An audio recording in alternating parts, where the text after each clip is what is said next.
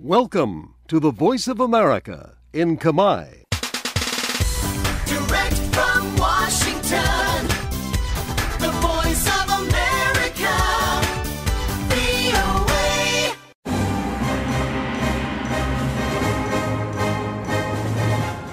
សួស្តីប្រិយមិត្តអ្នកស្ដាប់ជាទីមេត្រីនៅក្នុងកម្មវិធីផ្សាយតាមវិទ្យុរបស់ VOA នៅរាត្រីថ្ងៃអាទិត្យទី8ខែសីហាឆ្នាំ2021នេះខ្ញុំស៊ូបចិន្តានិងសហការីនៃក្រុមផ្សាយជាខេមរៈភាសាសូមស្វាគមន៍ប្រិយមិត្តពីរដ្ឋធានី Washington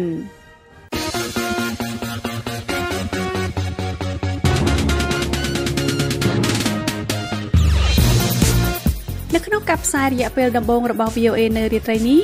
លោកអ្នកនាងនឹងបានស្ដាប់សេចក្តីរាយការណ៍អំពីសកម្មជនមើលឃើញអនាគតមិនល្អនៃសិទ្ធិមនុស្សនៅកម្ពុជានិងទទូចឲ្យធ្វើសកម្មភាពបន្ថែមទីក្រុងនៃដែនចរន្តធម្មជាតិរបស់ចិនបានវិវត្តហួសសមត្ថភាពស្រូបយកទឹកភ្លៀងពលរដ្ឋក្រុង New Delhi នាំគ្នាចាក់សាក់លើស្បែកជាការរំលឹកពីសាច់ញាតិស្លាប់ដោយសារជំងឺ COVID-19 ហើយនៅក្នុងការផ្សាយរយៈពេល30នាទីចុងក្រោយរបស់ VOA លោកអ្នកនាងនឹងបានស្ដាប់សេចក្តីរាយការណ៍អំពីបញ្ញវន្តខ្មែរទទូចរដ្ឋាភិបាលបង្កើនអាហារូបករណ៍ទៅសិក្សាក្រៅប្រទេសដើម្បីបន្ថយការពឹងផ្អែកលើជំនួយបរទេសហេតុអ្វីបានជាទំនិញឡើងថ្លៃហើយតើវាមានន័យយ៉ាងដូចម្តេចហើយនឹងសេចក្តីរាយការណ៍មួយទៀតអំពីប្រទេសនូវែលសេឡង់និងចិនប៉ះទង្គិចគ្នាលើការអះអាងពាក់ព័ន្ធនឹងការលួចចូលក្នុងប្រព័ន្ធអ៊ីនធឺណិត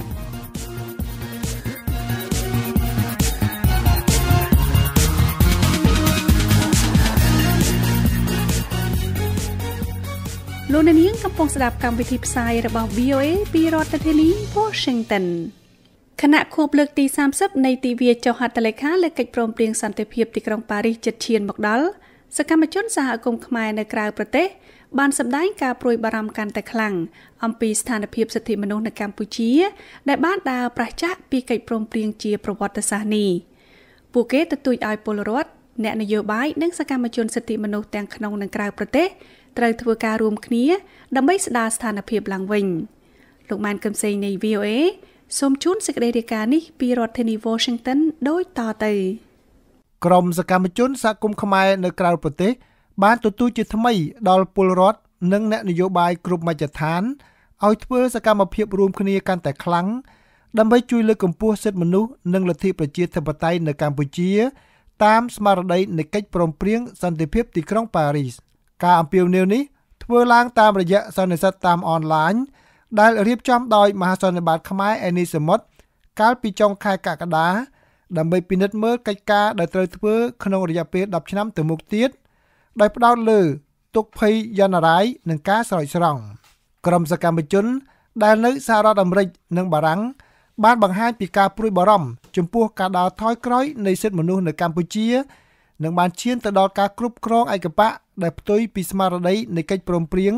កាលពីខែតុលាឆ្នាំ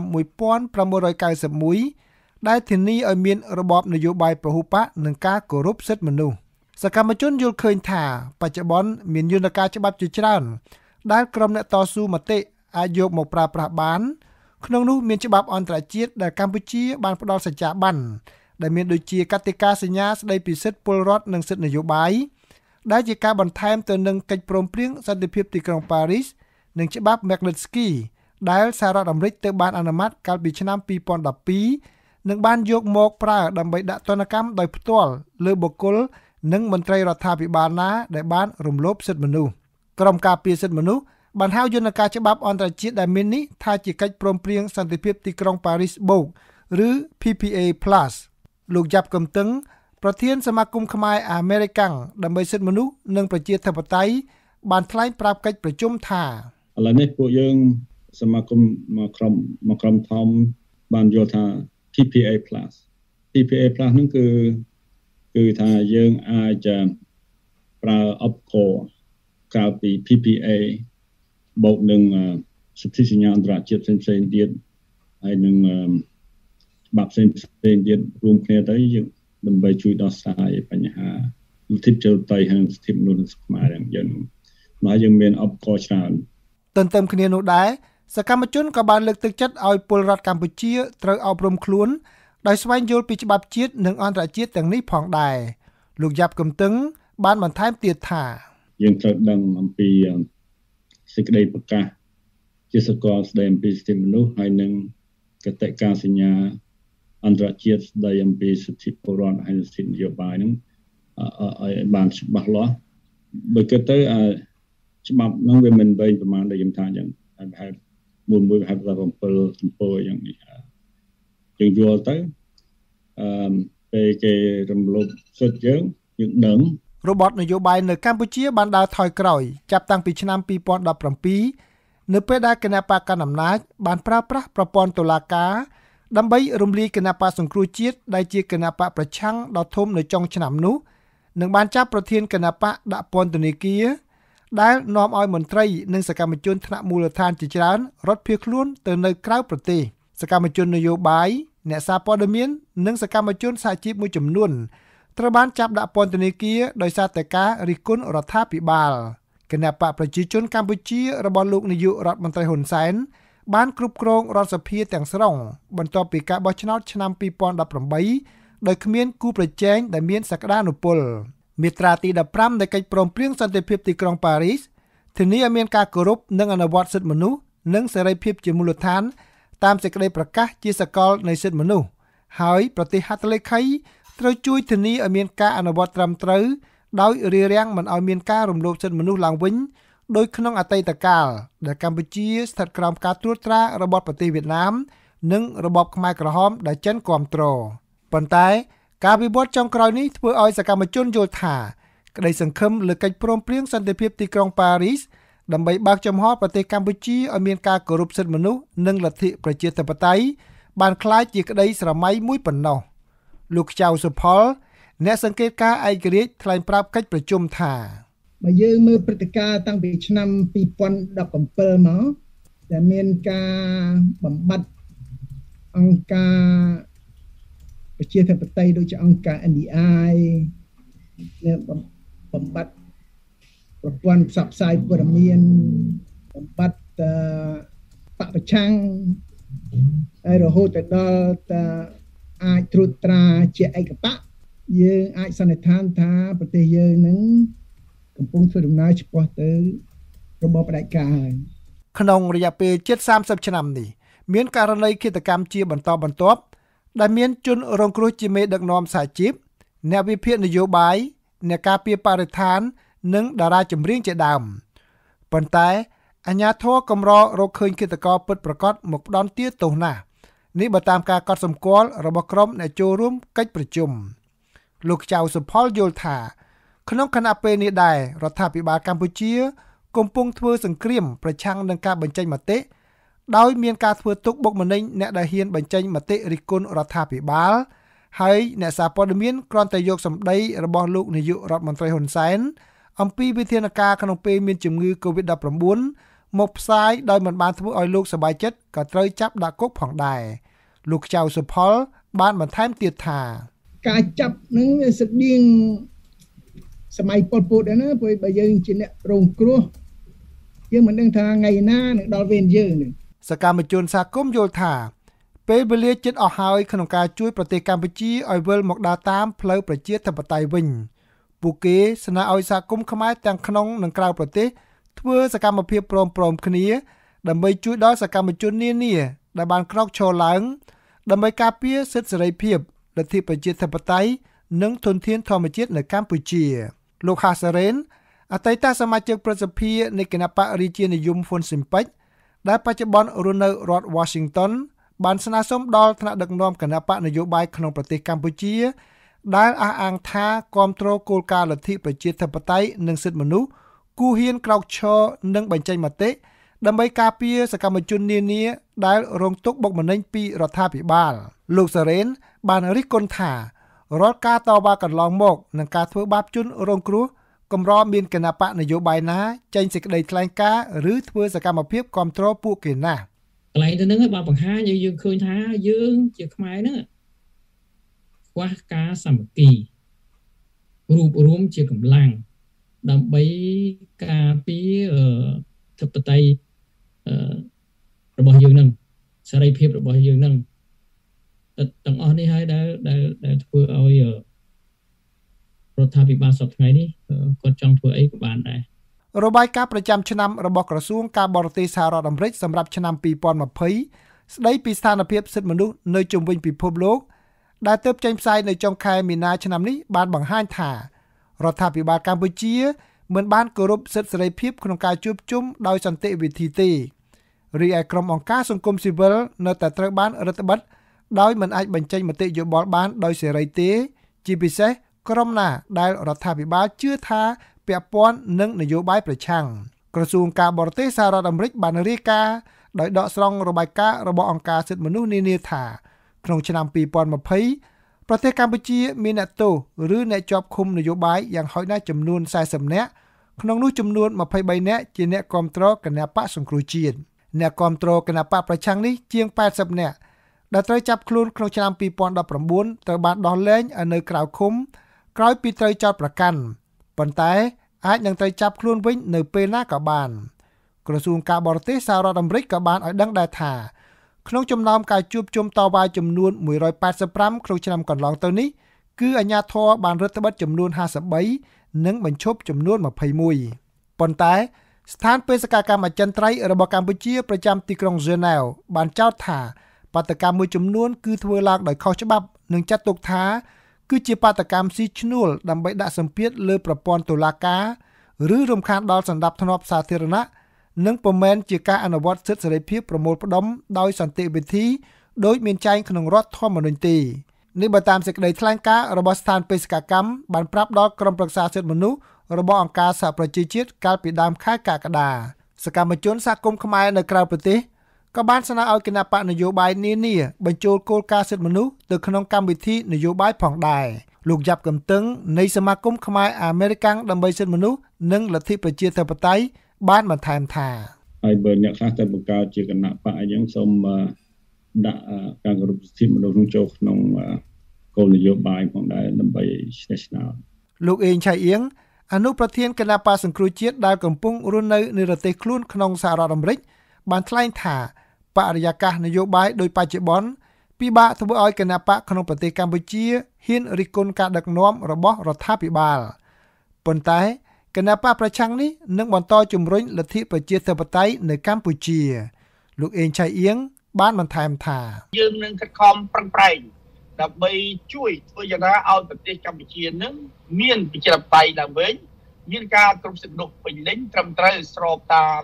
កិច្ចប្រព្រឹត្តសន្តិភាពទីក្រុងប៉ារីក៏ដូចជារដ្ឋធម្មនុញ្ញនៃប្រជាជាតិកម្ពុជាអញ្ចឹងគឺ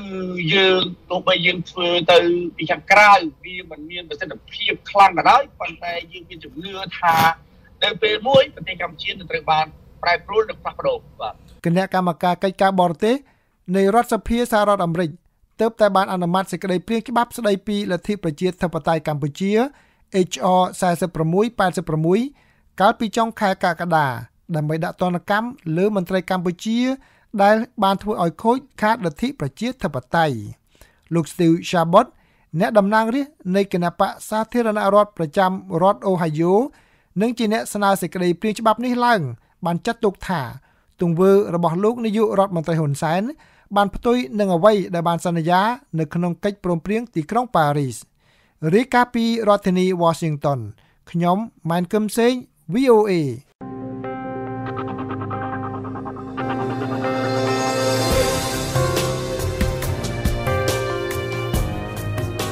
លោកអ្នកនាងជាទីមេត្រីសប្តាហ៍ថ្ងៃនេះយើងទទួលបានព័ត៌មានជាច្រើនសន្តានជារៀងរាល់ម៉ោងក្នុងមួយថ្ងៃទោះបីជាយើងមិនស្វែងរកព័ត៌មានក៏ដោយក៏យើងតែងតែទទួលបានព័ត៌មានភ្លាមៗតាមទូរស័ព្ទដៃរបស់យើងដែរដូច្នេះតើយើងគ្រប់គ្រងព័ត៌មានដ៏ច្រើនសន្ធឹកសន្ធាប់នេះដោយរបៀបណាដើម្បីជៀសឲ្យផុតពីព័ត៌មានคล้ายៗកម្មវិធីរៀនភាសាអង់គ្លេសរបស់ VOA បានសហការជាមួយ Department វិជ្ជាជីវៈសារព័ត៌មាននៃសាកលវិទ្យាល័យ Stony Brook ក្នុងរដ្ឋ New York សហរដ្ឋអាមេរិកដើម្បីផលិតកម្រងសេចក្តីរាយការណ៍មួយស្តីអំពីអក្ខរកម្មសារព័ត៌មានឬ News Literacy កម្រងសេចក្តីរាយការណ៍អក្ខរកម្មសារព័ត៌មាននេះមានសេចក្តីផ្ដើមនឹង6មេរៀនធំៗដែលផ្ដល់នូវវិធីសាស្ត្រក្នុងការកំណត់ប្រភពព័ត៌មានពិតនិងគួរឲ្យជឿជាក់ហើយនឹងបង្ហាញអំពីវិធីបែងចែកភាពខុសគ្នារវាងព័ត៌មាននិងមតិបុគ្គលដូច្នេះសូមលោកអ្នកនាងកុំភ្លេចចូលទៅទស្សនាកម្រងសេចក្តីរាយការណ៍អក្ខរកម្មសារព័ត៌មាននេះលើគេហទំព័រ VOA ដែលមានអាសយដ្ឋាន khmer.voa.mobi www.voanews.com/newsliteracy ឬចូលទៅទស្សនាលើទំព័រ YouTube របស់ VOA ដែលមានអាសយដ្ឋាន youtube.com/VOA Khmer Service រួចសូមចូលទៅកាន់ playlist ដែលមានចំណងជើងថាអក្សរកម្មសារព័ត៌មានសូមអរគុណ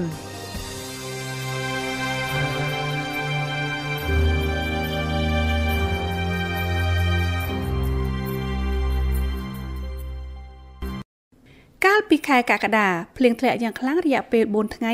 បានកើតឡើងនៅក្នុងទីក្រុងចេងជើប្រទេសចិនដែលជាកម្រិតទឹកភ្លៀងខ្ពស់បំផុតមួយបង្កជាទឹកជំនន់ដ៏គ្រោះថ្នាក់ចំនួនទឹកភ្លៀងនេះបានសម្លាប់មនុស្ស71នាក់បូករួមទាំងអ្នកដែលបានជាប់នៅក្នុងស្ថានីយ៍រថភ្លើងក្រោមដីដោយសារតែទឹកជន់លិចស្ថានីយ៍នោះលោក Steve Baragona រាយការណ៍លម្អិតអំពីរឿងនេះហើយអ្នកនាងតែនសុកស្រីនិតនិងលោកជ្រាវណ្ឌិតប្រែសម្រួលដូចតទៅទីក្រុងចេងជូគឺជាផ្នែកមួយនៃគម្រោងផ្ដួចផ្ដើមរបស់រដ្ឋាភិបាលចិនក្នុងការសាងសង់ប្រព័ន្ធស្រូបយកទឹកភ្លៀងហៅថាទីក្រុងនៃដែនចរន្តធម្មជាតិឬ Sponge City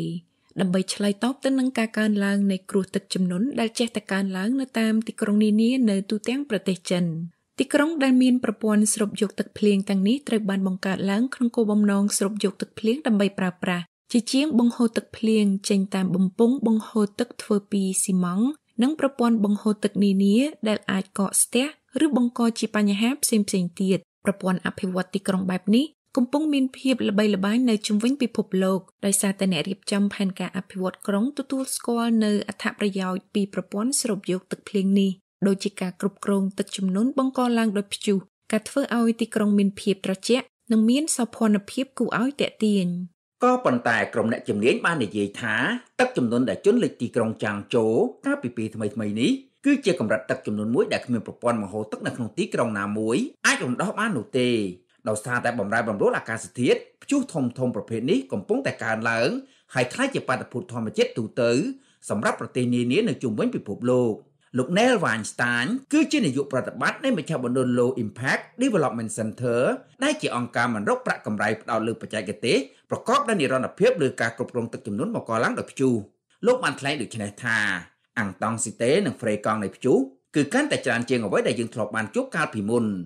លោក David Sidlek គឺជាសាស្ត្រាចារ្យផ្នែកវិស្វកម្មសំណង់ស៊ីវិលនិងបរិស្ថាននៅសាកលវិទ្យាល័យ California Berkeley លោកមានប្រសាសន៍ថាគម្រោងអភិវឌ្ឍទីក្រុងដែលមានប្រព័ន្ធស្រូបយកទឹកភ្លៀងពិតជាគំនិតដ៏ល្អប្រសើរមួយសម្រាប់បន្ថយល្បឿនព្យុះនានាដែលមានកម្លាំងបក់បោកតិចតួចប៉ុន្តែវាមិនអាចជួយហេដ្ឋារចនាសម្ព័ន្ធគ្រប់គ្រងទឹកជំនន់ដែលទីក្រុងជាច្រើនត្រូវមានដើម្បីការពារពលរដ្ឋកុំឲ្យរងគ្រោះពីទឹកជំនន់ដ៏ធំនិងព្យុះនានាដែលកើតឡើងភ្លាមៗតែក្នុងរយៈពេលខ្លីបាននោះទេប្រទេសចិនបានចាប់ផ្ដើមគម្រោងទីក្រុងដែលមានប្រព័ន្ធស្រូបយកទឹកភ្លៀងកាលពីឆ្នាំ2015ដោយមានគម្រោងសាកល្បងចំនួន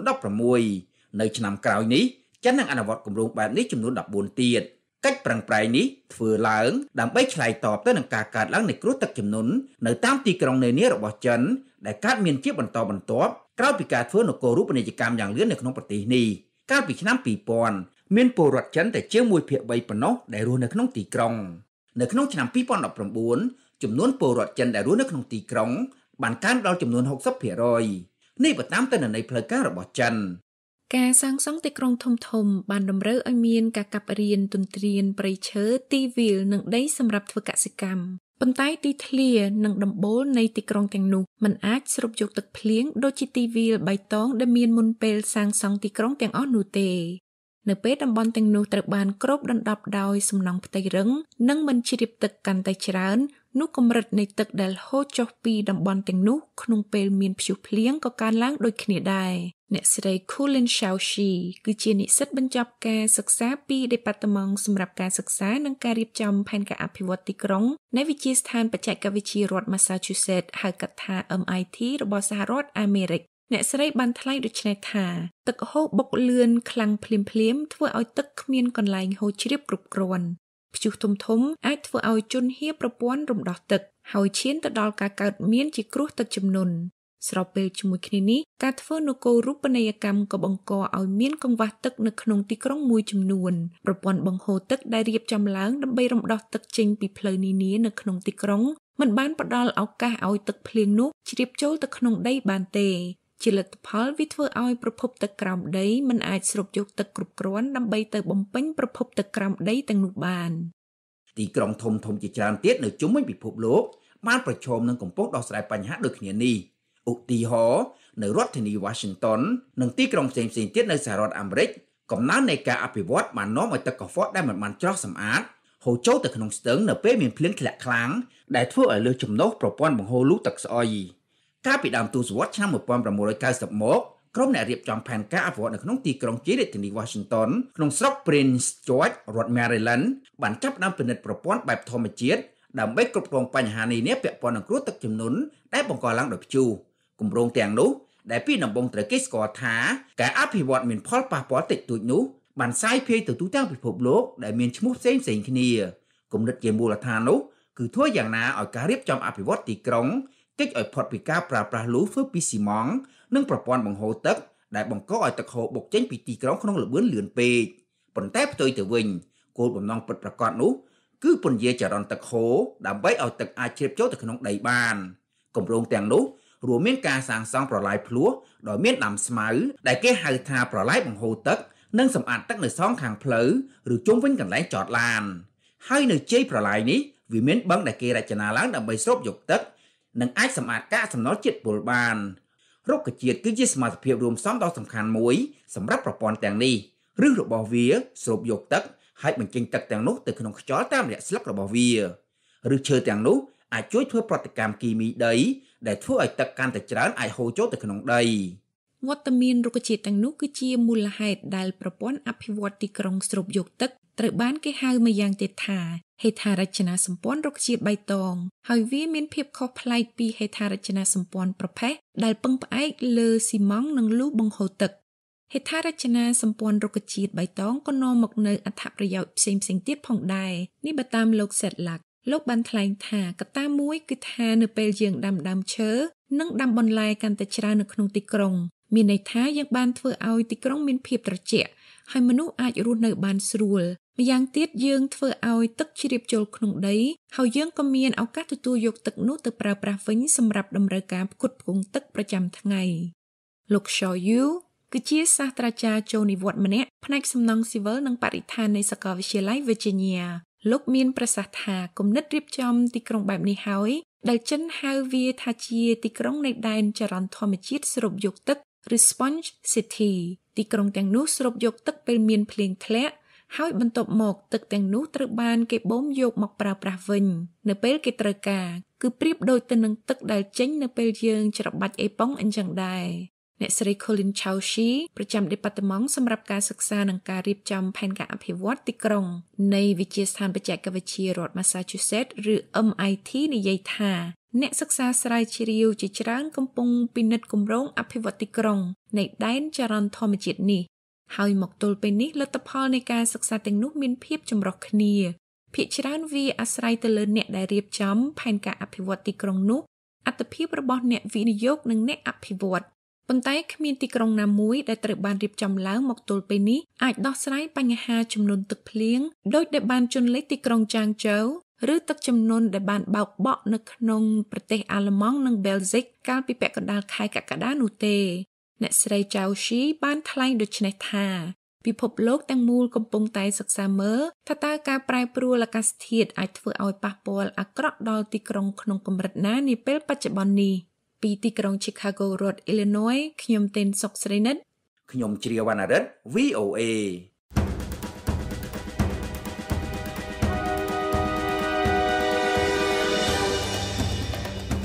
សេរីភាពសារព័ត៌មានស្ថិតនៅក្រោមការគំរាមកំហែងកាន់តែធ្ងន់ធ្ងរឡើងនៅជុំវិញពិភពលោកនេះបើតាមរបាយការណ៍របស់អង្គការឃ្លាំមើលស្ថានភាពបណ្ដាញផ្សាយព័ត៌មានដូចជាគណៈកម្មាធិការដើម្បីការពារអ្នកសារព័ត៌មាន The Committee to Protect Journalists និងអង្គការសារព័ត៌មានគ្មានព្រំដែន Reporters Without Borders ជាដើមអង្គការទាំងពីរនេះឲ្យដឹងថាចំនួនអ្នកសារព័ត៌មានដែលត្រូវគេសម្លាប់ចាប់ជំរិតនិងចាប់ដាក់ពន្ធនាគារ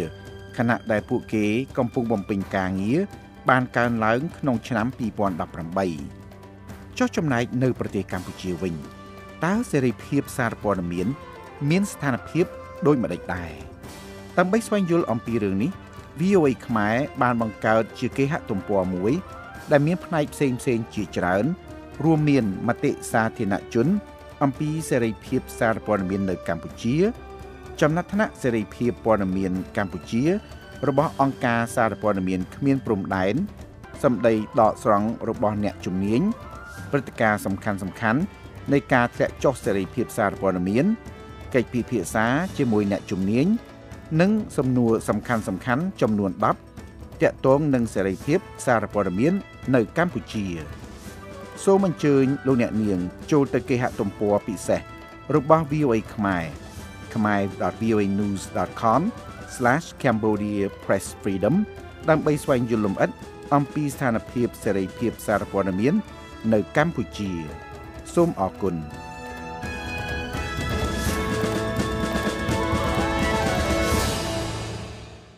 នៅតាមកន្លែងចាក់សាក់លើស្បែកក្នុងទីក្រុង New Delhi មានមនុស្សកាន់តែច្រើននាំគ្នាចាក់សាក់រំលឹកវិញ្ញាណក្ខន្ធអ្នកដែលបានស្លាប់បន្ទាប់ពីរលកទី2នៃជំងឺ COVID-19 បានឆក់យកជីវិតមនុស្សរាប់ម៉ឺននាក់ក្រុង New Delhi ស្ថិតក្នុងចំណោមទីក្រុងនានាដែលរងគ្រោះខ្លាំងជាងគេនៅឥណ្ឌាអ្នកស្រី Anjina Pasricha រាយការណ៍អំពីរឿងនេះពីទីក្រុង New Delhi ប្រទេសឥណ្ឌាហើយខ្ញុំស៊ូពេជ្រចិន្តាប្រែសម្រួលដូចតទៅពេលទៅចាក់សាក់នាង Rashita Gupta ថាឪពុករបស់នាងដែលបានស្លាប់ដោយសារជំងឺ COVID-19 កាលពី2ខែមុនមានគុណណាស់ចំពោះនាងនិងប្អូនស្រី គាត់បង្រៀនឲ្យយើងក្លាយជាមនុស្សឯករាជ្យក្លាហាននិងផ្ដល់សេរីភាពគ្រប់យ៉ាងដែលយើងត្រូវការគាត់បានបង្រៀនខ្ញុំនៅអ្វីៗទាំងអស់បងប្អូនស្រីត្រកូល Gupta ស្ថិតក្នុងចំណោមគ្រួសាររាប់ពាន់ផ្សេងទៀតដែលបានបាត់បង់សាច់ញាតិអំឡុងពេលការរាតត្បាតរលកទី2នៃជំងឺ COVID-19 ដ៏កាចសាហាវដែលធ្វើឲ្យក្រុង New Delhi ពេញទៅដោយក្តីសោកសង្រេងកាលពីខែមេសានិងឧសភាហើយមនុស្សខ្លះបានទៅចាក់សាក់ដើម្បីរំលឹកវិញ្ញាណក្ខន្ធសាច់ញាតិនាង Akrita Gupta ថា That pain is very internal and it will take time but just get មានការឈឺចាប់ណាស់នៅក្នុងចិត្តហើយវាត្រូវការពេលវេលាប៉ុន្តែការចាក់សាក់នេះគឺដូចជាវិធីមួយដើម្បីបង្ហាញថាយើងកំពុងនឹកគាត់ម្ដងនាង Rakshita Gupta ដែលជាអ្នករចនាក្នុងផ្ទះថ្លែងថា I don't know how to ខ្ញុំមិនដឹងថានឹងរស់យ៉ាងម៉េចទេដោយគ្មានរូបគាត់ខ្ញុំចង់បានគាត់ត្រឡប់មកវិញយុវវ័យកាន់តែច្រើនបានមកចាក់សាក់ជាវិធីមួយដើម្បីបង្ហាញពីអត្តចរិតឬ style របស់ពួកគេប៉ុន្តែនាពេលថ្មីៗនេះមានមនុស្សកាន់តែច្រើនមកចាក់សាក់ដើម្បីរំលឹកវិញ្ញាណក្ខន្ធរូបសាក់អាចជាឃ្លាឬរូបភាពដែលមានន័យជ្រាលជ្រៅដូចជារូបចាក់សាក់ដូចគ្នាដែលបងប្អូនស្រីទាំងពីរនាក់នេះបានជ្រើសរើសជាសាក់ដំបូងរបស់ពួកគេនាង Akrita Gupta ថា these are the នេះជាស្លាបទេវតាពីព្រោះគាត់ជាទេវតាមើលថែយើងគ្រប់ពេលវេលាចំពោះសិល្បករចាក់សាក់រូបសាក់រំលឹកវិញ្ញាណក្ខន្ធគឺមានភាពលំបាកជាងរូបសាក់ផ្សេងទៀតមនុស្សខ្លះចង់ឃើញរូបសាក់គ្រប់ពេលអ្នកខ្លះទៀតមិនចង់ដាក់រូបសាក់នៅចំកន្លែងដែលអាចមើលឃើញជានិច្ចនោះទេប៉ុន្តែយ៉ាងណាក៏ដោយរូបសាក់ទាំងនោះគឺជាទឹកតាំងពិសេសមួយនៅលើខ្លួនពួកគេលោក Mark ដែលជាសិល្បករចាក់សាក់នៅហាង Inkin ថា Tattoos are like that. It's like រូបសាក់គឺដូចជាប្រលឹងដែលយើងយកមកជាប់ខ្លួនជានិច្ចអញ្ចឹងខ្ញុំមានអារម្មណ៍ដូចនេះពេលខ្លះវាឈឺចាប់ពេលខ្លះវាជួយរំលឹកអាស្រ័យលើការគិតរបស់យើងពេលវេលាសោកសង្រេងជារឿយៗត្រូវបានរំលែកទុកលោក Mark បានថ្លែងបន្តទៀតថា sometimes they pour ពេលខ្លះពួកគាត់រៀបរាប់ពីអារម្មណ៍ដែលពួកគាត់បានបាត់បង់ពេលខ្លះខ្ញុំនិយាយទៅពួកគាត់ហើយស្ដាប់រឿងរ៉ាវដែលពួកគាត់បានឆ្លងកាត់លោក Lukesh Verma ម្ចាស់ហាងចាក់សាក់បានចំណាយពេលច្រើនដើម្បីរិះរករូបសាក់រំលឹកវិញ្ញាណក្ខន្ធលោកមានអារម្មណ៍ថារូបសាក់ទាំងនោះជួយព្យាបាលទីក្រុងមួយដែលពោរពេញដោយភាពសោកសង្រេង mostly people who are very scared of pain មនុស្សភាគច្រើនខ្លាចឈឺតែនៅពេលពួកគេចាក់សាក់រូបរំលឹកវិញ្ញាណក្ខន្ធពួកគេមានអារម្មណ៍មិនឈឺចាប់ខ្លាំងនោះទេពួកគេគិតពីសាច់ញាតិដែលបានស្លាប់ដូច្នេះវាជាវិធីសាស្ត្រព្យាបាលផ្លូវចិត្តសម្រាប់ពួកគេតាមរយៈការឆ្លងកាត់បទពិសោធន៍ឈឺចាប់ក្នុងការចាក់សាក់និងនឹករលឹកពីអ្នកដែលបានស្លាប់ហើយអាចឃើញរូបឬនិមិត្តសញ្ញាតំណាងឬក៏សំណេររបស់ពួកគេនៅលើស្បែកនេះក៏អាចជារឿងពិតផងដែរបងប្អូនស្រីត្រកូល Gupta កំពុងតែពិចារណាចាក់សាក់រូបទី2ដែលនឹងជួយរំលឹកពីឪពុករបស់ពួកគេពីរដ្ឋធានី Washington ខ្ញុំស៊ូពេជ្រចិន្តា VOA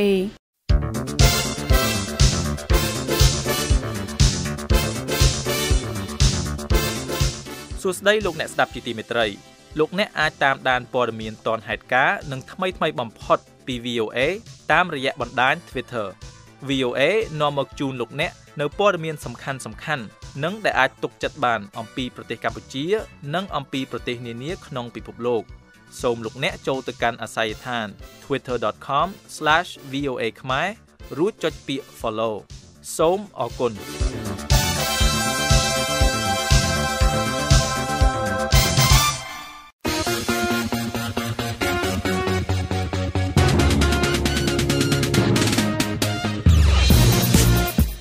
លោកអ្នកនាងជាទីមេត្រី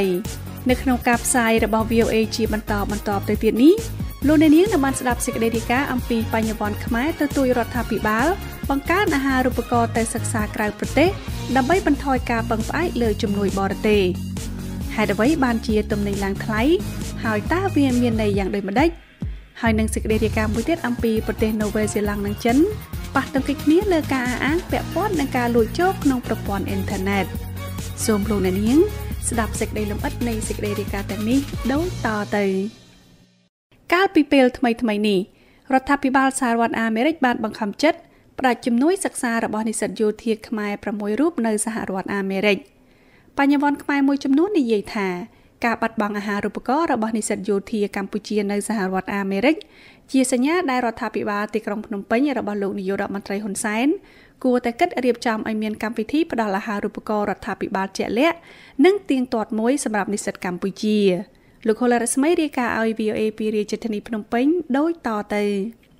ការសម្រេចចិត្តរបស់សហរដ្ឋអាមេរិកដែលផ្ដាច់ដង្ហើមអាហារូបករណ៍និស្សិតយោធាកម្ពុជា6រូបផ្ដើមឲ្យមានការពិភាក្សាលើការបង្កើតកម្មវិធីអាហារូបករណ៍របស់រដ្ឋាភិបាលខ្មែរសម្រាប់ការបញ្ជូននិស្សិតរបស់ខ្លួនទៅសិក្សានៅក្រៅប្រទេសរដ្ឋាភិបាលក្រុង Washington បានផ្ដាច់អាហារូបករណ៍ដោយសារតែកម្ពុជាបាត់បង់ភាពស្របច្បាប់ក្នុងការទទួលជំនួយពីសហរដ្ឋអាមេរិកបន្ទាប់ពីកម្ពុជាកាត់បន្ថយកិច្ចសហប្រតិការលើផ្នែកជាច្រើននៃទំនាក់ទំនងទ្វេភាគីជាប្រពៃណីក្នុងវិស័យកងទ័ពប៉ុន្តែសហរដ្ឋអាមេរិកនៅតែអនុញ្ញាតឲ្យនិស្សិតទាំងនោះបន្តការសិក្សាបានបើសិនជាពួកគេអាចរកថវិកាបង់ថ្លៃសិក្សាបានឬរដ្ឋាភិបាលកម្ពុជាបង់ថ្លៃសិក្សា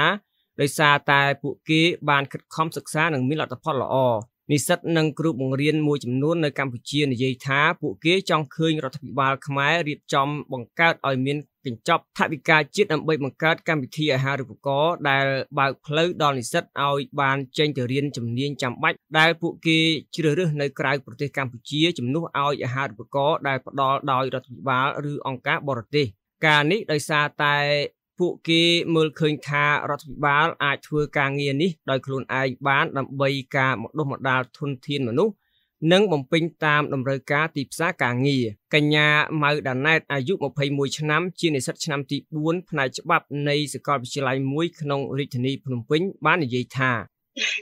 ខ្ញុំគិតថាបើសិនជាយើងអាចរៀបចំកញ្ចប់ថវិកាខ្លះដើម្បីគ្រប់គ្រងគាត់អាចធ្វើបានព្រោះអីទៅរៀននៅស្រុកគេហ្នឹងមិនមែនបានន័យថាយើងតើតបញ្ជូនសិស្សមកទៅយើងគាត់អ្នកទៅបើសិនយើងមានសិស្សដែលមានសមត្ថភាពពិតប្រាកដមែនបើសិនជាគាត់ចាំបន្តបណ្ដាលឲ្យទៅគាត់អាចទៅរៀបចំបានខ្ញុំគិតថាអញ្ចឹងកញ្ញាដាណែតធ្លាប់បានអាហារូបករណ៍ទៅសិក្សានៅសហរដ្ឋអាមេរិកតាមកម្មវិធីផ្លាស់ប្ដូរការសិក្សា Fulbright ក្នុងឆ្នាំ2020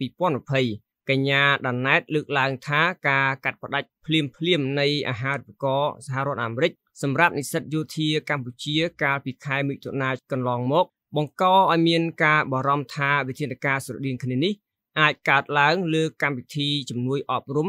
របស់សហរដ្ឋអាមេរិកដូចជាកម្មវិធី Fulbright នោះដែរដោយសារបញ្ហានយោបាយរបស់រដ្ឋាភិបាលដែលរកាំរកូសជាមួយនឹងរដ្ឋាភិបាលអាមេរិកនិស្សិតកម្ពុជាដែលសិក្សានៅសាកលវិទ្យាល័យនានាក្នុងសហរដ្ឋអាមេរិកមានចំនួន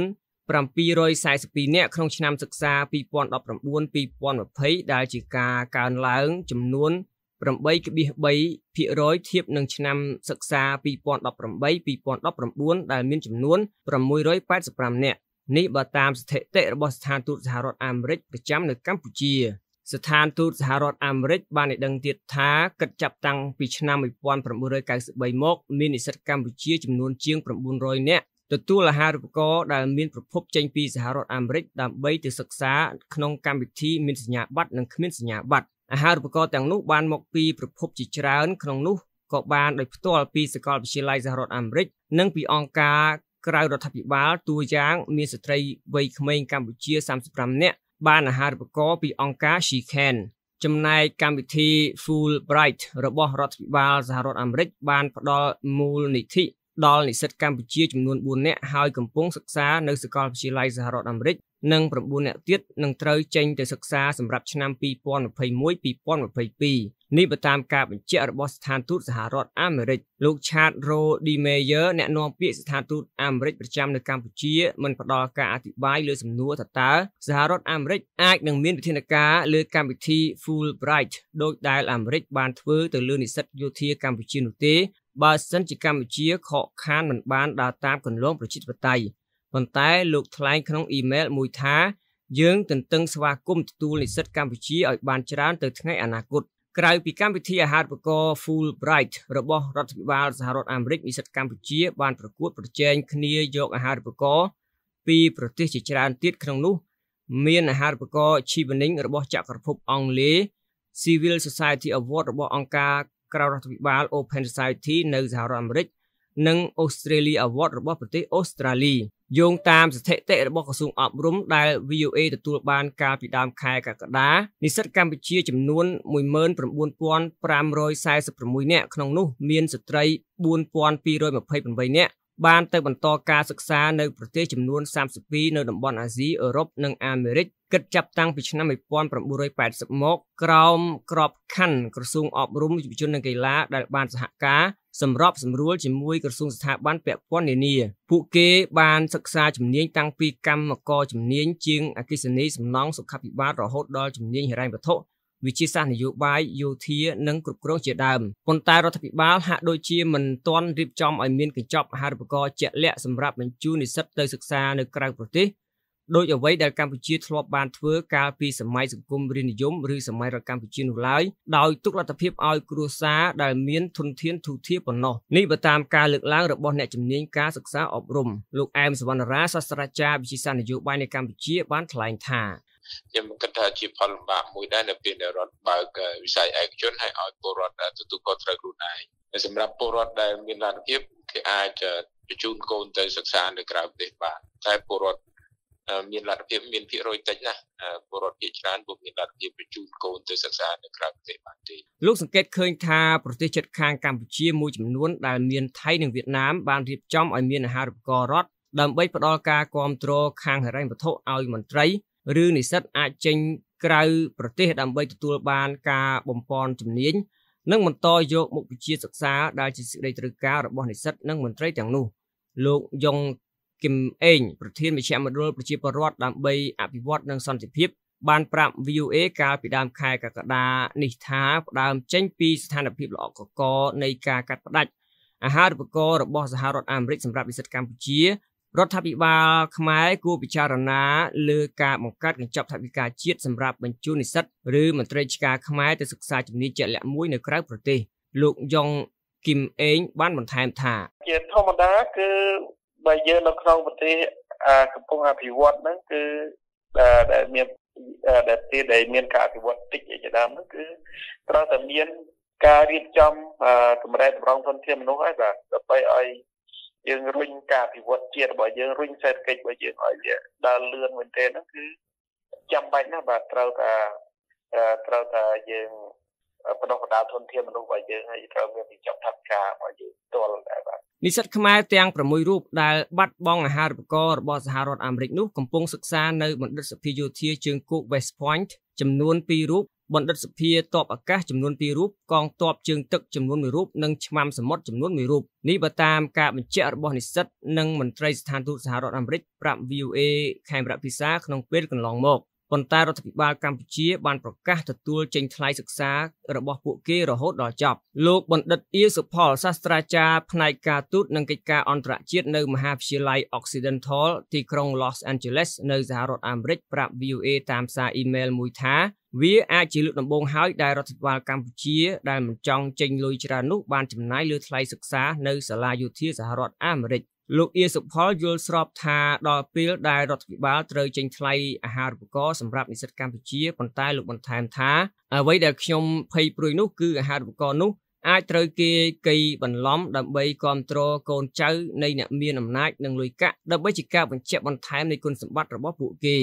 នៅដើមសម័យសង្គមរាស្ត្រនិយមរបស់អតីតព្រះមហាក្សត្រខ្មែរសម្ដេចព្រះបាទនរោត្តមសីហនុក្នុងទសវត្សរ៍1950និង1960រដ្ឋាភិបាលខ្មែរមានកញ្ចប់អាហារូបករណ៍ដើម្បីបញ្ជូននិស្សិតខ្មែរឲ្យទៅសិក្សានៅប្រទេសបារាំងនិងប្រទេសផ្សេងទៀតដូចជាសហរដ្ឋអាមេរិកដែលផ្ដោតលើជំនាញដែលកម្ពុជាត្រូវការចាំបាច់ព្រះបាទនរោត្តមសីហនុបានសាងសង់និវេសនដ្ឋានសម្រាប់និស្សិតកម្ពុជានៅទីក្រុងប៉ារីសប្រទេសបារាំងផងដែរលោកឡើងបង្ហាញនៃវិភាគនយោបាយកម្ពុជាបានបញ្ជាក់ថាបច្ចុប្បន្នស្ថានភាពខុសពីមុនលោកថ្លែងថាខ្ញុំលើកឡើងអំពីការចាំបាច់បញ្ជូននិស្សិតទៅរៀនបរទេសជាមួយរដ្ឋលេខាធិការក្រសួងអប់រំមួយរូបសូមឲ្យរដ្ឋាភិបាលខ្ចីលុយអត់ការប្រាក់ពីធនាគារពិភពលោក$100 លានដើម្បីបញ្ជូននិស្សិតចំណានឲ្យទៅរៀនមុខវិជ្ជាសាស្ត្រនិងបច្ចេកវិទ្យាព្រោះបរទេសគេមិនសូវឲ្យអាហារូបករណ៍ឲ្យទៅរៀនមុខវិជ្ជាទាំងពីរនេះទេចម្លើយគាត់អត់ចាប់អារម្មណ៍គណៈបកកណ្ដាលអំណាចថ្លែងថារដ្ឋាភិបាលកម្ពុជាបច្ចុប្បន្នបានបញ្ជូននិស្សិតទៅសិក្សាក្រៅប្រទេសក្នុងកិច្ចសហប្រតិបត្តិការជាមួយដៃគូប្រទេសជាមិត្តហើយពេលខ្លះរដ្ឋាភិបាលត្រូវសម្រេចបញ្ជូននិស្សិតជាឯកតោភាគីប្រសិនបើប្រទេសសាមីព្រមទទួលលោកសុអេសានអ្នកនាំពាក្យគណៈបកប្រជាជនកម្ពុជាបញ្ជាក់ប្រាប់ VOA ថារដ្ឋាភិបាលលោកគិតហើយប៉ុន្តែយើងដឹងថាយើងមានការខ្វះខាតថវិកាអញ្ចឹងទេបានមកចំនួនណាអានេះគឺថាយើងបញ្ជូនទៅដោយឯកតោភាគីរបស់យើងឲ្យតែភាគីមិត្តនេះគេទទួលហើយមួយចំនួនទៀតគឺយើងសុំអាហារូបករណ៍ពីប្រទេសជិតដៃគូជាមិត្តដែលជាអ្នកទទួលខុសត្រូវហើយដែលស្របទៅតាមកិច្ចព្រមព្រៀងប៉ារីសដែលបណ្ដាប្រទេសហត្ថលេខីទាំង18នេះគេចូលស្របទៅតាមកិច្ចព្រមព្រៀងហ្នឹងនិស្សិតដែលបានសិក្សានៅសហរដ្ឋអាមេរិកបានធ្វើការងារខ្ពង់ខ្ពស់ជាច្រើននៅពេលវិលត្រឡប់មកកម្ពុជាវិញក្នុងនោះមានដូចជាលោកហ៊ុនម៉ាណែតកូនប្រុសច្បងរបស់លោកនាយករដ្ឋមន្ត្រីហ៊ុនសែនលោកហ៊ុនម៉ាណែតមានតួនាទីជាអគ្គមេបញ្ជាការរងនិងជាមេបញ្ជាការកងទ័ពជើងគោកនៃកងយុទ្ធពលខេមរភូមិន្ទលោកស្រីអោវ៉ាន់ឌិនជារដ្ឋលេខាធិការនិងជាអ្នកនាំពាក្យក្រសួងសុខាភិបាលនិងលោកកៅរតនៈប្រធានអគ្គិសនីកម្ពុជាជាដើមក៏មានអ្នកខ្លះបន្តស្នាក់នៅសហរដ្ឋអាមេរិកហើយបានចូលរួមចំណាយយ៉ាងខ្លាំងដល់ប្រទេសទី2របស់ពួកគេក្នុងនោះមានលោកអ៊ុងចិនណារីជាអ្នកនិពន្ធតន្ត្រីខ្មែរអាមេរិកាំងល្បីល្បាញជាអន្តរជាតិម្នាក់ដែលទទួលពានរង្វាន់កិត្តិយសខ្ពស់បំផុតមួយនៅសហរដ្ឋអាមេរិកគឺសមាជិកភាពពេញមួយជីវិតនៅបណ្ឌិតសភាអាមេរិកាំងសម្រាប់សិល្បៈនិងអក្សរ American Academy of Arts and Letters លោកអ៊ុងចិនណារីធ្លាប់ទទួលបានអាហារូបករណ៍ពីមូលនិធិ Asia Foundation និងអាហារូបករណ៍ពីរដ្ឋាភិបាលខ្មែរក្នុងសម័យសង្គមរាស្ត្រនិយមដើម្បីបន្តការសិក្សាផ្នែកសិល្បៈតន្ត្រីនៅទីក្រុងញូវយ៉កលោកយល់ថារដ្ឋាភិបាលខ្មែរគួរតែពិចារណាបន្តឲ្យមានអាហារូបករណ៍របស់រដ្ឋសម្រាប់បញ្ជូននិស្សិតទៅសិក្សាក្រៅប្រទេសលោកចិនណារីបញ្ជាក់ប្រាប់ VOA ថាខ្ញុំថាគួរដែរខ្ញុំអត់ហ៊ាននិយាយចំទេព្រោះខ្ញុំមិនដឹងខាងក្នុងធ្វើរបៀបម៉េចក៏ប៉ុន្តែបើមិនទាន់មានទេគួរដែរបាទគួររៀបចំដែរឲ្យមានទៅតាមសាខាគ្រប់អញ្ចឹងទៅណាដើម្បីដូចថាស្រុកយើងខ្វះអីយើងចង់ develop ទៅថ្ងៃក្រោយត្រូវមានស្អីយើងទៅអញ្ចឹងណាមួយទៀតខ្មែរយើងមកបង្រៀនទៅរៀនស្រុកគេហើយចូលមកស្រុកខ្មែរយើងបង្រៀនប្រហែលជាមានរបៀបបច្ចេកទេសផ្សេងខ្ញុំថាល្អដែរពីព្រោះថាស្រុកឥឡូវយើងមិនរស់តែម្នាក់ឯងណាយើងត្រូវមានការ friendship មាន exchange គ្រប់សាខាបាទគ្រប់សាខាទាំងអស់បាទគណៈបកសង្គ្រោះជាតិបង្ហាញការបារម្ភពីការកាត់ផ្តាច់ជំនួយអាហារូបករណ៍បន្ថែមពីសំណាក់រដ្ឋាភិបាលសហរដ្ឋអាមេរិកតាមកម្មវិធី Fulbright ឬកម្មវិធីជំនួយអប់រំផ្សេងទៀតប្រសិនបើស្ថានភាពគោរពសិទ្ធិមនុស្សនិងការអនុវត្តប្រព័ន្ធប្រជាធិបតេយ្យមិនមានភាពប្រសើរឡើងនោះអតីតគណៈបកប្រឆាំងដ៏ធំនៅកម្ពុជាថ្លែងថាប្រទេសនៅលោកសេរីផ្សេងទៀតអាចនឹងយកលំនាំតាមសហរដ្ឋអាមេរិកក្នុងវិស័យអប់រំនេះដែលការនេះនឹងធ្វើឲ្យនិស្សិតកម្ពុជាដែលខ្សត់ធនធានបាត់បង់ស្ពានឈានទៅសិក្សានៅក្រៅប្រទេសអ្នកស្រីមូសុខហួរអនុប្រធានគណៈបកសង្គ្រោះជាតិយល់ថាការរៀបចំឲ្យមានកម្មវិធីអាហារូបករណ៍សម្រាប់និស្សិតខ្មែរបានទៅសិក្សាជាការចាំបាច់និងត្រូវធានាតម្លាភាពនិងការប្រកួតប្រជែងអ្នកស្រីមូសុខហួរបានបញ្ជាក់ប្រាប់ VOA ថាខ្ញុំយល់ឃើញថាថវិកាជាកញ្ចប់នេះត្រូវតែមាន ហើយក៏ប៉ុន្តែត្រូវតែការកម្មវិធីអាហារូបករណ៍នេះឲ្យមានតម្លាភាពពិតប្រាកដអត់មានអំពើពុករលួយអត់មានប្រាក់ពួកហើយមិនមែនសម្រាប់តែឲ្យកូនអ្នកដែលមានមធ្យោបាយទៅហើយទេអ្នកនាំពាក្យក្រសួងអប់រំលោករស់សុវាចាថ្លែងតាមប្រព័ន្ធទំនាក់ទំនងសង្គមមួយថាជាទូទៅក្រសួងអប់រំនិងយុវជនកីឡាបានផ្សព្វផ្សាយជាសាធារណៈនិងលើកទឹកចិត្តសិស្សនិស្សិតស្ដីពីឱកាសអាហារូបករណ៍ជាតិតំបន់និងអន្តរជាតិតាមយន្តការដែលមានស្រាប់របស់ក្រសួងអប់រំយុវជននិងកីឡាទន្ទឹមនឹងកិច្ចសហការជាមួយក្រសួងស្ថាប័នគឺស្ថានសិក្សាពាក់ព័ន្ធជាពិសេសគឺស្ថានឧត្តមសិក្សាក្នុងប្រទេសកម្ពុជានិងប្រទេសជាមិត្តលោកបានអធិប្បាយតាមន័យដើមថាឱកាសអាហារូបករណ៍ទាំងអស់ដែលសិស្សនិស្សិតកម្ពុជាទទួលបានមានតួនាទីសំខាន់មួយក្នុងការចូលរួមលើកកម្ពស់គុណភាពមូលធនមនុស្សដែលចូលរួមអភិវឌ្ឍសេដ្ឋកិច្ចកម្ពុជាលើគ្រប់វិស័យនាពេលបច្ចុប្បន្ននិងអនាគតយ៉ាងណាក៏ដោយក្នុងរយៈពេលជាង2ទសវត្សរ៍មកនេះរដ្ឋាភិបាលចិនបានបង្កើនអាហារូបករណ៍ដល់និស្សិតនិងមន្ត្រីរាជការកម្ពុជាឲ្យទៅសិក្សាថ្នាក់បរិញ្ញាបត្រជាន់ខ្ពស់និងបណ្ឌិតជាដើមក្នុងឆ្នាំសិក្សា 2019-2020 ចិនបានផ្ដល់អាហារូបករណ៍ចំនួន185នាក់រហូតមកដល់ពេលនេះចិនបានផ្ដល់អាហារូបករណ៍ជាង 3000 នាក់នេះបើតាមការផ្សាយរបស់សារព័ត៌មានចិនស៊ីនហួរប៉ុន្តែនិស្សិតកម្ពុជាដូចជាកញ្ញាម៉ៅដាណែតមើលឃើញថាឱកាសសិក្សានៅបស្ចិមប្រទេសអាចជួយបើកចំហគំនិតនិងឱកាសច្រើនជាងកញ្ញាកំពុងសម្លឹងរកមើលអាហារូបករណ៍ទៅសិក្សាថ្នាក់បរិញ្ញាបត្រជាន់ខ្ពស់នៅសហរដ្ឋអាមេរិកឬប្រទេសអង់គ្លេសរាយការណ៍ពីរាជធានីភ្នំពេញខ្ញុំហុលរស្មី VOA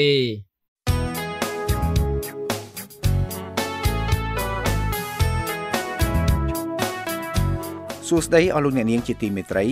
VOA យើងខ្ញុំសូមជម្រាបលោកអ្នកថាក្រៅពីផ្សព្វផ្សាយព័ត៌មានអំពីប្រទេសកម្ពុជាជាអត្ថបទនិងសំឡេងលោកអ្នកថែមទាំងអាចទទួលព័ត៌មានជារូបភាពវីដេអូផងសូមលោកអ្នកចូលទៅកាន់ youtube.com/VOA Khmer Service ដើម្បីបើកមើលព័ត៌មានជាវីដេអូថ្មីៗដែលរួមមានទាំងបទសម្ភាសន៍បទយកការនិងព័ត៌មានផ្សេងៗទាក់ទងនឹងប្រទេសកម្ពុជា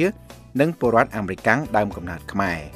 ជាថ្មីម្ដងទៀតអាសយដ្ឋាននោះគឺ youtube.com/VOA Khmer Service សូមអរគុណ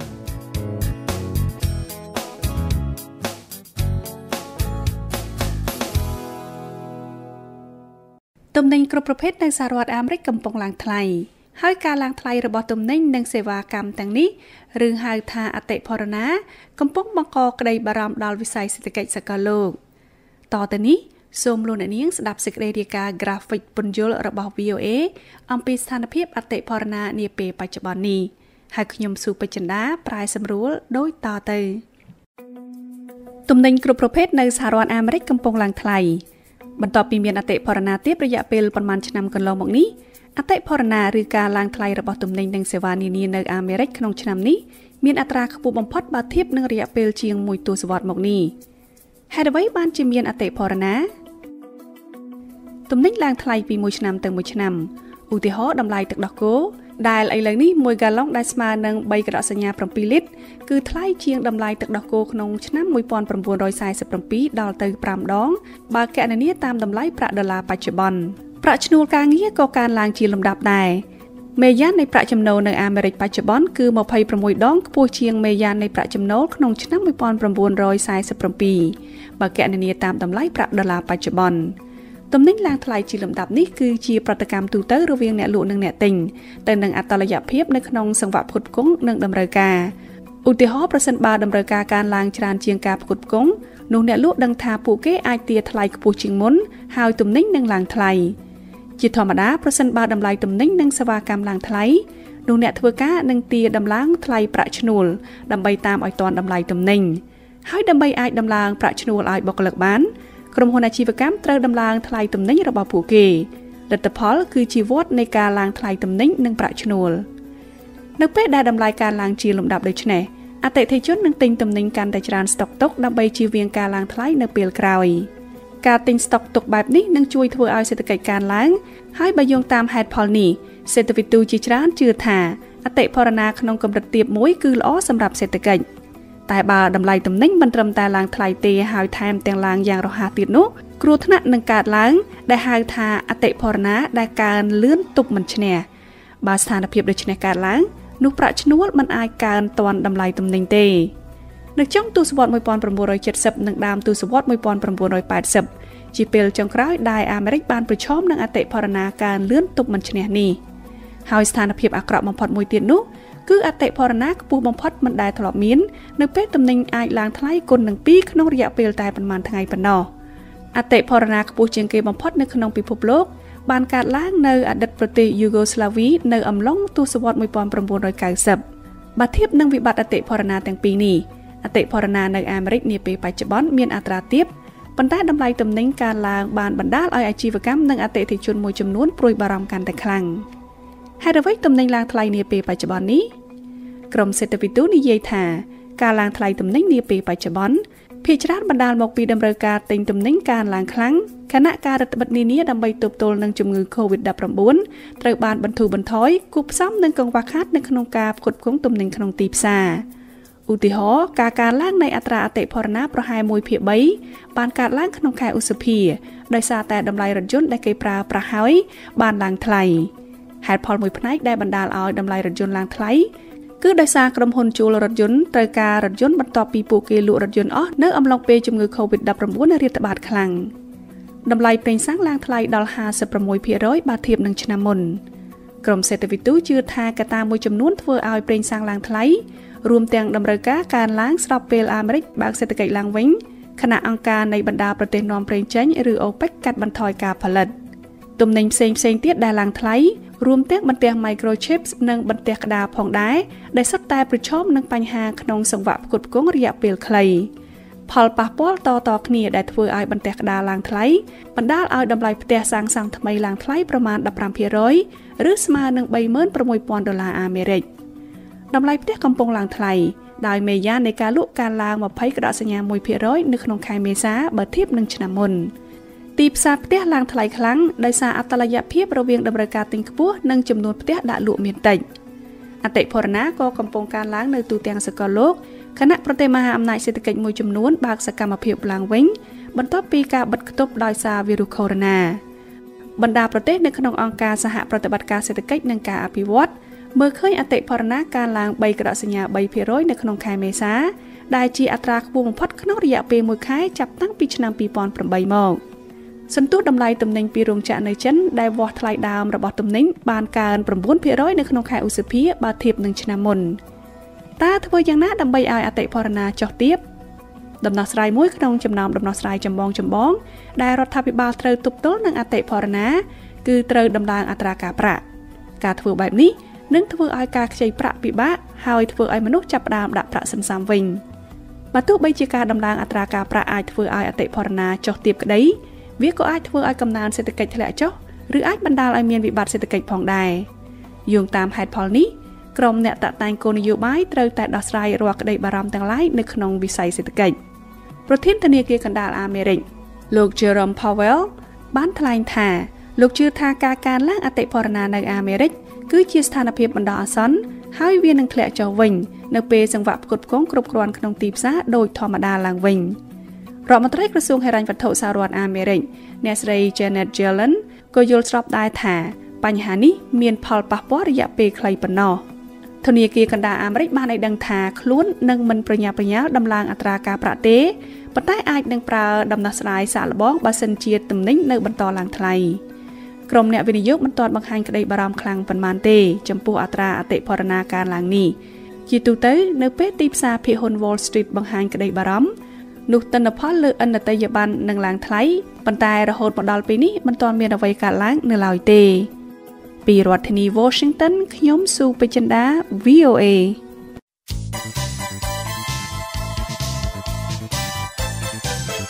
លោកអ្នកនាងជាទីមេត្រី VOA មានវីដេអូជាច្រើនដែលតាក់ទងនឹងប្រទេសកម្ពុជានៅក្នុងគេហទំព័ររបស់យើង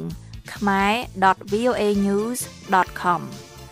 លោកអ្នកអាចទស្សនាវីដេអូទាំងនេះដើម្បីជ្រាបយល់នៅព័ត៌មានថ្មីៗតាក់ទងនឹងប្រធានបទផ្សេងៗដែលរួមមានទាំងរឿងសាលាក្តីខ្មែរក្រហមសុខភាពបរិស្ថានឧក្រិដ្ឋកម្មសិទ្ធិមនុស្ស និងរឿងសំខាន់ផ្សេងទៀតសូមលោកអ្នកចុចលើពាក្យទូរទស្សន៍នៅរបារខាងលើហើយចុចលើវីដេអូណាដែលលោកអ្នកចង់ទស្សនាសូមអរគុណរដ្ឋមន្ត្រីក្រសួងពាណិជ្ជកម្មប្រទេសនូវែលសេឡង់បានថ្លែងកាលពីថ្ងៃទី22ខែកក្កដាកន្លងទៅថាលោកមិនគិតថានឹងមានការសងសឹកផ្នែកសេដ្ឋកិច្ចចំពោះភាពតានតឹងដែលកាន់តែក្តៅឡើងលើការអះអាងពីការលួចចូលប្រព័ន្ធកុំព្យូទ័រដែលប្រព្រឹត្តឡើងដោយចិននោះទេប្រទេសចិនបានអំពាវនាវឲ្យប្រទេសនូវែលសេឡង់បញ្ឈប់គំនិតសង្គ្រាមត្រជាក់របស់ខ្លួនបន្ទាប់ពីរដ្ឋាភិបាលនូវែលសេឡង់រិះគន់រដ្ឋាភិបាលក្រុងប៉េកាំងចំពោះការគាំទ្រការលួចចូលក្នុងប្រព័ន្ធកុំព្យូទ័របន្ទាប់ពីមានការវាយប្រហារតាមប្រព័ន្ធអ៊ីនធឺណិតលើក្រុមហ៊ុន Microsoft ដែលជាក្រុមហ៊ុនបច្ចេកវិទ្យាដ៏ធំមួយលោក Phil Messer នៃ VOA រាយការណ៍អំពីរឿងនេះពីទីក្រុង Sydney ប្រទេសអូស្ត្រាលីហើយលោកជ្រាវវ៉ាន់រិតប្រែសម្រួលដូចតទៅ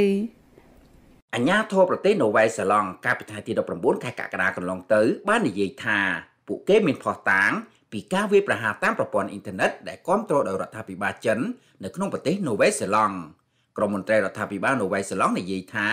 ការិយាល័យសន្តិសុខទំនាក់ទំនងរដ្ឋាភិបាលបានរកឃើញនៅទំនាក់ទំនងរវាងក្រុមមួយដែលគាំទ្រដោយរដ្ឋាភិបាលចិនឈ្មោះថា Advanced Persistent Threat 40និងសកម្មភាពព្យាបាទតាមអ៊ីនធឺណិតនៅក្នុងប្រទេសនូវែលសេឡង់កាលពីថ្ងៃទី19ខែកក្កដាសហរដ្ឋអាមេរិកនិងប្រទេសលោកខាងលិចផ្សេងទៀតដែលរួមមានប្រទេសនូវែលសេឡង់និងប្រទេសអូស្ត្រាលីបានចោទប្រកាន់ទៅលើប្រទេសចិនពីការលួចចូលក្នុងកម្មវិធី Microsoft Exchange ដែលផ្ដល់សេវាកម្មអ៊ីមែលដែលប្រើប្រាស់ដោយក្រុមហ៊ុននៅទូទាំងពិភពលោកប្រទេសនូវែលសេឡង់និយាយថាការលួចចូលនេះប៉ះពាល់ដល់ស្ថិរភាពនិងសន្តិសុខសកលលោកប្រទេសចិនបានប្រតិកម្មតបវិញដោយកំហឹងស្ថានទូតចិននៅក្នុងទីក្រុង Wellington ប្រទេសនូវែលសេឡង់បានចេញនូវសេចក្តីថ្លែងការណ៍មួយដោយចាត់ទុកការចោទប្រកាន់ទៅលើចិនពីការលួចចូលប្រព័ន្ធកុំព្យូទ័រនេះថាមិនមានមូលដ្ឋាននិងមិនមានការទទួលខុសត្រូវទាល់តែសោះ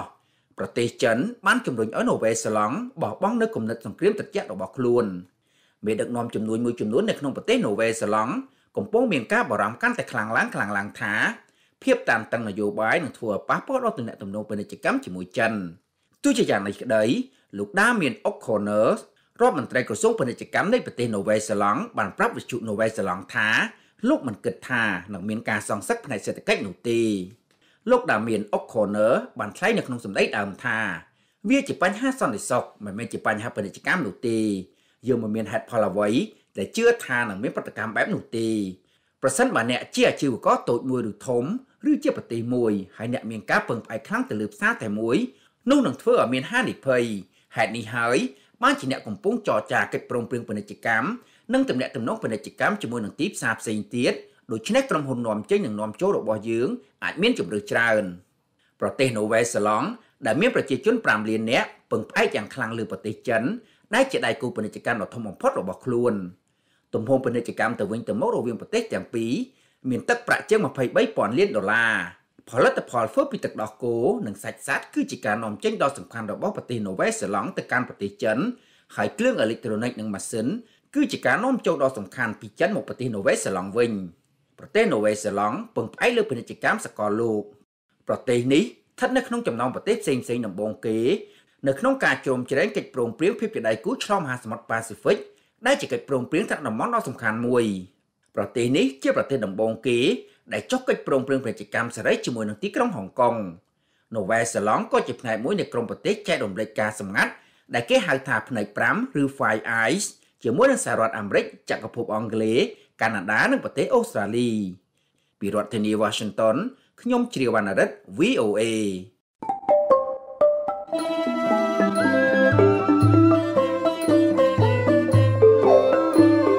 កម្មវិធីផ្សាយរបស់ VOA នៅរាត្រីនេះចាប់តែប៉ុណ្ណេះប៉ុន្តែលោកអ្នកនាងនៅអាចស្ដាប់ឬអានព័ត៌មានរបស់ VOA ឡើងវិញបានតាមរយៈគេហទំព័រ khmer.voanews.com សូមលោកអ្នកនាងរងចាំស្ដាប់សេចក្តីរាយការណ៍ព័ត៌មានជាតិនិងអន្តរជាតិរបស់ VOA នៅក្នុងការផ្សាយបន្តផ្ទាល់របស់យើងខ្ញុំនៅព្រឹកស្អែកទៀតពីម៉ោង 5 ដល់ម៉ោង 5:30 នាទីតាមរលកវិទ្យុ31និង49ម៉ែត្រត្រូវនឹងកម្រិត 9320 5915 និង 1575 Kilohertz សូមលោកអ្នកនាងប្រកបដោយសុភមង្គលគ្រប់ប្រការរាត្រីសួស្តី